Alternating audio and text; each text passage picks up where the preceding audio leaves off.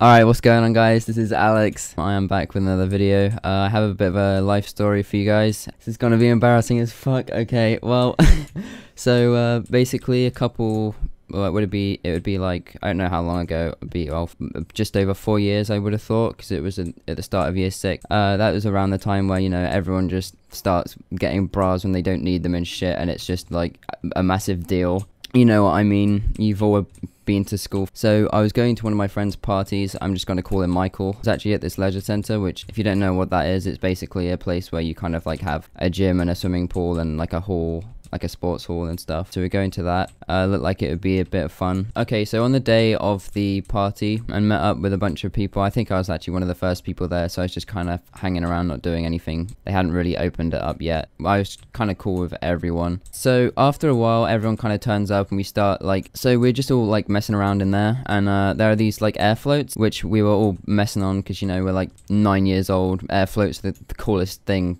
to ever exist. And so we were messing around on these air floats. We're just like throwing each other in, just like dunking each other, throwing each other in, like holding each other down like we're gonna fucking die.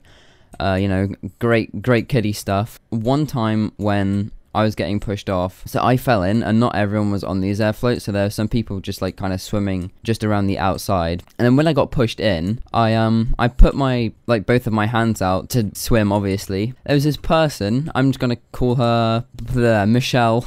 Basically, I put my hand out and I accidentally grabbed Michelle's boob, and then I just went completely red in the face, turned, looked at her. I was shitting myself, like, holy fuck, what have I done? Have I like committed the biggest crime in the fucking world? Am I a rapist? And like, she just looks at me back, gives me this horrible death stare. I'm like, oh fuck, you know when you get like that rush through your chest, like, oh shit. That's kind of like what I felt like when that happened. And even though the glance was only like 2 seconds, I swear it felt like we were looking at each other for hours, and that moment of like a sick feeling was so horrible. I don't know if there's a more embarrassing time. I have a lot of things like this though. I've led a very embarrassing life. I'm leading a very embarrassing one right now.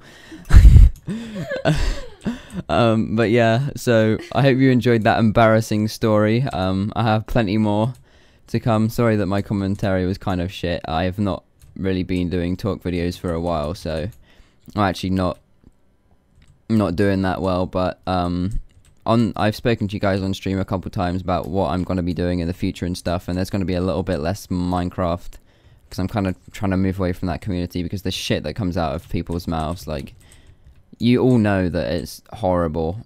Like, oh my god, people death threatening people and shit like that. It's disgusting. But yeah, so I will be posting a bit of it, obviously, because, you know, that's how my channel started, and I've got to keep up with it a little bit at least.